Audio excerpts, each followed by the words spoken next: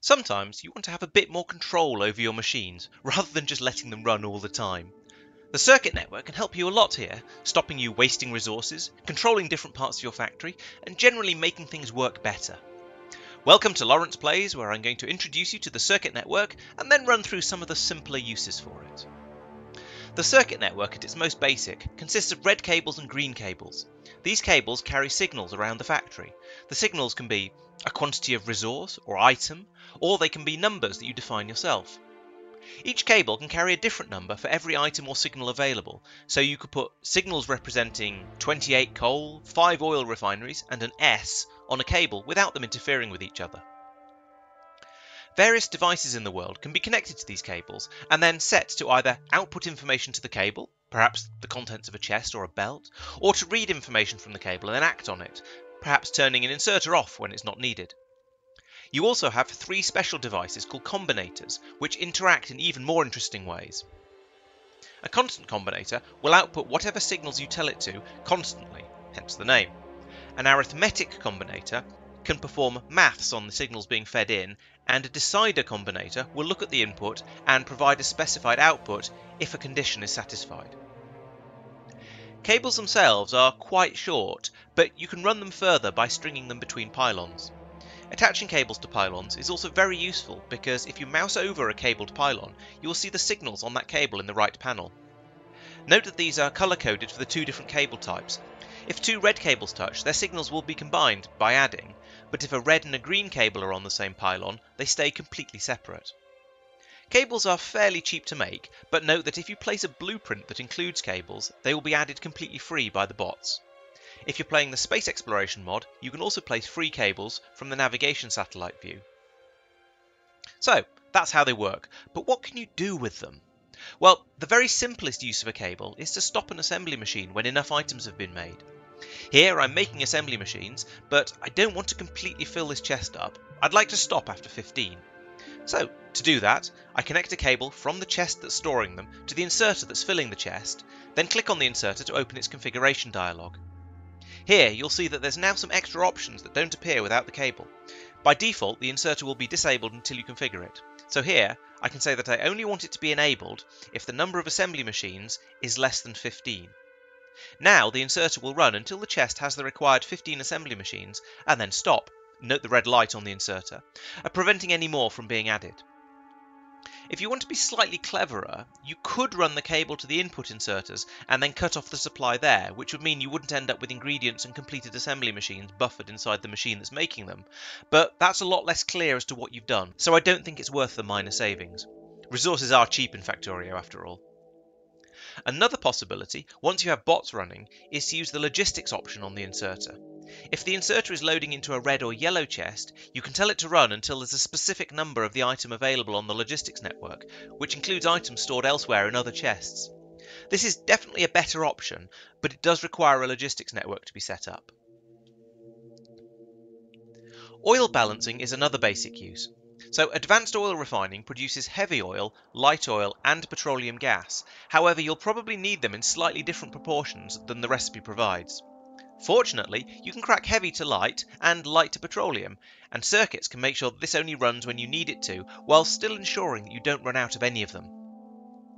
Put the refined oil products into separate tanks like this, then fit pumps leading off the heavy and light oil tanks to your cracking facility. Now link the tanks to the pumps with cables. These will read the contents of the tanks, allowing the pumps to act on those values. The simplest and, to be honest, probably the best way to set this up is to set the first pump to run if there's more than 15,000 heavy oil in the tank, and the second one to run if there's more than 15,000 light oil. This will stop them overflowing, provided you've got enough cracking plants and enough load on the petroleum gas, but it will also ensure that you always have some heavy oil available for making lube, eventually stabilising at 15,000 of each of the oils. If you want to make this even cleverer, you can wire it up to only run if the output tank is below a certain level, but in my experience this isn't required. A similar method can be used in a centrifuge running the Kovarex enrichment process. I like to set up my centrifuges to input U238 from a belt and then to output everything into a chest, then reload the centrifuge from that chest as well. I can then have them unload the chest onto an output belt with a filter inserter when there's more than 100 U235 in the chest, ensuring that I always have enough to continue the Kovarex process, but also keep a steady stream being sent away. You may also want to turn off the new U238 inserter if there's more than 10 U238 in the chest, because sometimes it can get a little unbalanced. You will probably also want to turn something off when the U235 backs all the way up to the centrifuges, otherwise it won't stop running until the chests are completely full, and that's a lot of uranium.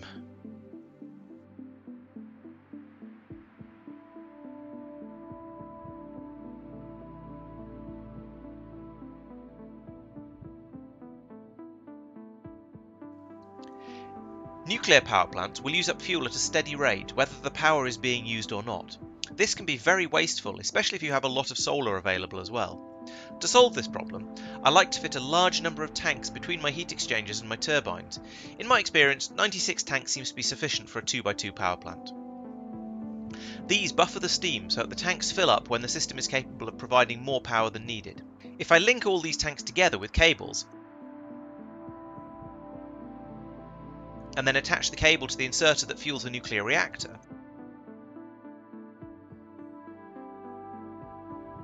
I can stop feeding in fuel when the tanks are partially full.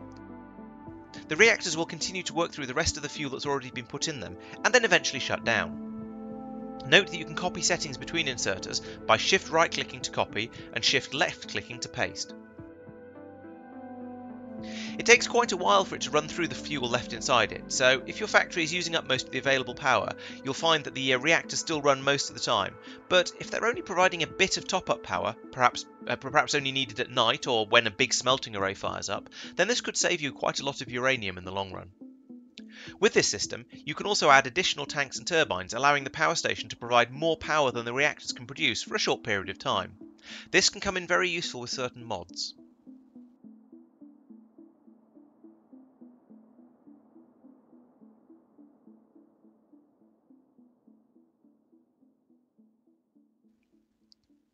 Next up, I've got a railway station that's being fed from an iron mine. I've called it iron ore pickup because that's what it's for, but I don't want my train for the smeltery to come out here to collect the ore unless there's already a full train load available. So, I link up all the chests in the station with cables and then connect them to a decider combinator. When we open up the decider combinator, we see that we can choose a condition and then what happens when that condition is satisfied. So I'll say, if there's more than 2000 iron ore, then output 1 green tick. I choose the green tick because it's a positive feeling signal, unlike, say, a red cross, and it doesn't have a specific meaning like a single iron ore would. I can then wire the output side of the decider combinator to the station. Then we open up the station and set the train limit to be equal to the number of green ticks on the cable. This means that when the station content goes over 2000, the train limit will be set to 1 so that a single train that's trying to go to iron ore pickup will be allowed to turn up and take the cargo. If you feed multiple signals onto the same cable, they will be added together automatically. This means I could put in a second decider combinator that watches for more than 4000 iron ore, so 2 train loads, and also outputs a single green tick. This would mean that if you had enough iron ore, you get 2 green ticks, 1 from each combinator, and the train limit would be set to 2. This works nicely because even though the iron supply does drop enough that the train limit returns to 1 while the first train fills up, the second train has already decided to go to the station, so it will complete the trip anyway. The final thing I'm going to look at in this video is using hysteresis on a circuit network signal.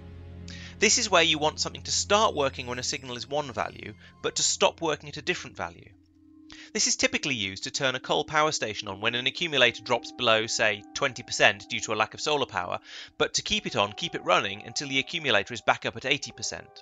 This means that the power station won't be flickering on and off several times a second, but it will still kick in when it's needed.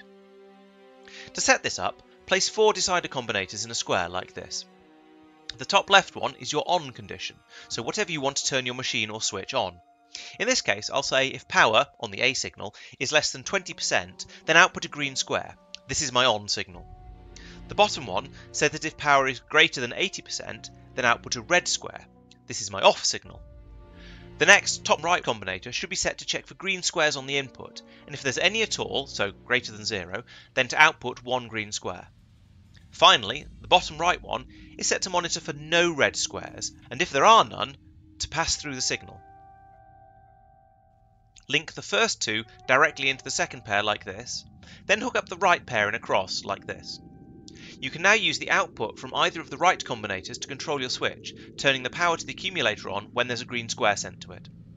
Finally, link up the accumulator to send the stored power level to the input of both combinators on the left. When the power goes low, the set input, green square, triggers and sends a green square to the cross. The top combinator sees more than 0 green squares, so it passes the signal through to the other combinator. The other combinator can't see any red squares, so it passes everything through and the green square gets passed up to the top combinator. This means the top combinator now sees an input of 2 green squares, that's still greater than 0, so it still outputs 1 green square, and the whole thing is in a stable position. When the power rises above 20%, the input combinator stops outputting the green square, but the top combinator in the cross still has the green square signal from the bottom combinator, so it keeps outputting the green square, keeping the switch turned on. When the power rises all the way up to 80%, the red square input triggers, sending a red square to the lower combinator. This means that the combinator now sees more than 0 red squares, so it stops outputting anything, meaning that there's no green square going to the top combinator, so the whole system turns off. It's now back in its initial state, so once power drops again, it will flick back over and turn on. I think this covers pretty much everything I've used combinators for in normal play. Sure, I've done some more complicated things when playing with mods. You can see my spaceship automation video if you're curious about that. And I do know that other people have made much more complicated systems, including entire computers. However, these things tend to be things that people do because they can, rather than because they're useful for a normal game of Factorio. I hope this has given you a useful insight into how circuit networks operate, and why they're so useful. But if you have any questions, please let me know in the comments, or come along to one of my Factorio streams to ask me directly. Thanks for watching, I hope you'll come back for the next video.